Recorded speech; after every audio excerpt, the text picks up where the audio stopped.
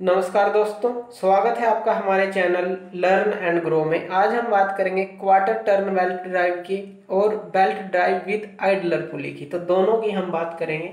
देखिए, quarter turn belt drive क्या होती है, पहले तो हम ये जान लेते हैं। बेल्ट ड्राइव क्या होती है, एक जगह से दूसरी जगह में पावर ट्रांसमिट करनी है। तो अलग अलग तरह की ये ड्राइव्स होती हैं, तो वो हम देख रहे हैं। तो क्वार्टर टर्न क्या है? अब क्वार्टर टर्न बेल्ट ड्राइव को हम राइट एंगल बेल्ट ड्राइव भी बोलते हैं, क्योंकि ये जो नाम है ये आपको पता होना चाहिए, तभी आप इसको समझ पाएंगे। राइट एंगल बेल्ट ड्राइव आप इसको बोलेंगे, राइट एंगल बेल्ट ड्राइव। अब ये राइट एंगल बेल्ट ड्राइव क्या है? यानी कि मान लीजिए एक शाफ्ट इस तरह से है और एक शाफ्ट जो है बिल्कुल इस तरह से है, इस तरह से। तो ये क्या है, राइट एंगल पे है। तो राइट एंगल बेल्ट ड्राइव इसको बोला जाता है। जैसा कि हमने यहाँ पे दिखाई है, देखिए इसके सामने से, जब आप इसको सामने से देखेंगे तो इस तरह की दिखेगी, और जब आप इसको देखेंगे तो ये लगभग इस तरह की दिखेगी। तो इस तरह से आप इसको बना सकते हैं कि जब इसका व्यू बनाएंगे इस तरह से, और इसका जो व्यू बनाएंगे इस तरह से लगभग बनेगा। तो राइट एंगल पे रहेंगी ये। तो राइट एंगल जो हमने फिगर में दिखाई है, चाहे आप ऐसे ले लीजिए चाहे आप ऐसे ले लीजिए, यानी कि ये इसका टॉप व्यू ले लीजिए चाहे ये इसका टॉप व्यू ले लीजिए, सेम है। अगर ये फिर ये है इस तरह से सर्कुलर हो जाएगी, और ये जो है इस तरह से हो जाएगी। तो दोनों ही फिगर यही हैं। अब राइट एंगल पे अरेंज है। अब देखिए, अब ये रोटेट करेगी। जब ये मान लीजिए इसके ऊपर से बेल्ट आप ले जाते हैं इस तरह से क्रॉस करके इसके ऊपर, तो जब ये रोटेट करेगी तो ये इसको भी घुमाएगी। यानी कि जब ये इस तरह से घूमेगी तो ये जो है इस तरह से, जब मान लीजिए ये इस तरह से घूमती है, इस तरह से घूमती है, जब ये इस तरह से घूमती है तो ये इसको साइड को खींच रही है और इसको घुमा रही है। तो ये इस तरह से घूमेगी तो इसको अपनी तरफ खींचेगी बेल्ट को, और इसको ऐसे घुमाएगी। तो इस तरह से ये जो है मोशन ट्रांसमिट करने के काम आती है राइट एंगल्स पे, और रोटेट करती है इस तरह से जैसे कि इसमें दिखाई गई है। अब यहाँ पे देखिए, अगर हम जो पुली है, जो पुली से बचाना चाहते हैं कि ये फिसले ना, बेल्ट जो है पुलिस के ऊपर होती है, तो क्योंकि राइट एंगल पे है, फिसलने के चांसेस ज़्यादा रहते हैं। तो जो इनके फेस होते हैं, पुली के फेस होते हैं, जैसे मान लीजिए ये पुली है, इस तरह से ये पुली है, तो इनके जो फेस होते हैं वो जो है हम ज़्यादा रखते हैं। तो ये जो है ज़्यादा होंगे, कितने ज़्यादा होंगे, 1.4 बी होंगे। 1.4 बी क्या है, यहाँ बी क्या है, विड्थ ऑफ द बेल्ट है।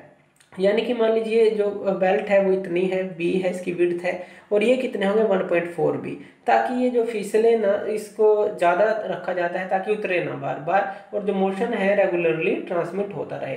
तो इस तरह से जो पुली है आप इस तरह से दिखा सकते हैं। इसी तरह से इसके अंदर एक गाइड पुलीज का भी यूज़ किया जाता है। कई जगह पे अगर ये काम नहीं करता सिस्टम, तो गाइड पुली का भी यूज़ किया जाता है कि अगर हम इस तरह से अरेंज नहीं कर पा रहे, तो हम इस, अगर जहाँ पे रिवर्सिबल मोशन भी हमें चाहिए, यानी कि यहाँ से यहाँ या यहाँ से यहाँ हमें ट्रांसमिट करना है, रिवर्सिबल भी चाहिए, तो गाइड पुली का यूज़ कर लेते हैं। तो इस तरह से ये जो है आप यहाँ पे देख सकते हैं। तो गाइड पुली का यूज़ ये देखिए, ये एक्सिस इस तरह से, ये एक्सिस इस तरह से राइट एंगल पे, तो गाइड पुली इस तरह से अरेंज करके गाइड पुली का भी यूज़ कर लिया जाता है। तो हमारा जो मेन मकसद क्या है कि हमें पावर को ट्रांसमिट करना है। तो ये तो है क्वार्टर टर्न बेल्ट ड्राइव, जिसको राइट एंगल बेल्ट ड्राइव भी बोला जाता है। इसी तरह से belt drive with idler pulley. अब देखिए, belt drive with idler pulley, यानी कि दो पुलीज हैं हमारे पास, और हमें एक इस तरह की आइडलर पुली इसको बोलते हैं। आइडलर पुली का यूज किया जाता है। अब इसका यूज क्यों किया जाता है वो हम जान लेते हैं। अब देखिए, कई बार क्या होता है कि जो इस तरह के शाफ्ट हैं जो पैरेलल हैं, जिस तरह से ओपन बेल्ट ड्राइव में हमने देखा था कि अगर उनके बीच में क्या है कि मान लीजिए ज़्यादा ही छोटी पुली है, एक पुली ज़्यादा ही छोटी है, तो ज़्यादा ही छोटी है तो यहाँ पे इनका कॉन्टैक्ट नहीं बन पाएगा अच्छी तरह से। मान लीजिए एक इतनी बड़ी है, एक इतनी छोटी है, तो बेल्ट जब लगाएंगे तो फिसलने के चांसेस ज़्यादा होंगे, या इसको ये घुमा नहीं पाएगी। तो हम एक ऐसी चीज़ लगा दें जिसको टाइट कर दें, इसको बिल्कुल टाइट कर दें। तो इस तरह की एक पुली लगा दें, आइडलर पुली, यानी कि इसका कोई काम नहीं है, सिर्फ ये किस काम आ रही है, इसको टाइट करने के लिए। तो इसलिए जो आइडलर पुली है इसका यूज किया जाता है, जिससे कि इन दोनों के बीच में एक अच्छा कॉन्टैक्ट बन सके और हाई वेलोसिटी को हम ट्रांसमिट कर सके, और जो टेंशन है उसको भी हम जितनी चाहे उतनी ले सकते हैं, यहाँ से टाइट कर सकते हैं इस साइड को, तो दोनों के बीच में कॉन्टैक्ट भी अच्छा होगा और इस साइड को टाइट भी कर सकते हैं। तो इसलिए आइडलर पुली का यूज किया जाता है। इसी तरह से मान लीजिए यहाँ पे ड्राइवर पुली है, और इस तरह की ये तीन हमारे पास पुली हैं, 1 2 3 पुली हैं जो बिल्कुल पैरेलल लगी हुई हैं, और इन पे हमें इससे जो है मोशन ट्रांसमिट करना है। अब देखिए यहाँ पे हम क्या करेंगे, यहाँ पे ये जो है ये भी आइडलर पुली होगी। इसी तरह से जो ये है और जो ये है ये भी आइडलर पुली होगी। तो इन आइडलर पुली का यूज करके इन तीनों शाफ्ट के पास हम मोशन को ट्रांसमिट कर सकते हैं। ये ऐसे घूमेगा। अब देखिए जब ये इसको खींचेगा तो ये किस तरह से घूमेगी, इस तरह से घूमेगी। तो यहाँ पे ये इनका मोशन आप ध्यान रखिएगा, जब ये ऐसे घूमेगा तो ये ऐसे घूमेगी, और जब ये ऐसे घूमेगी, जब इस तरफ जाएगी तो ये इस तरफ जाएगी।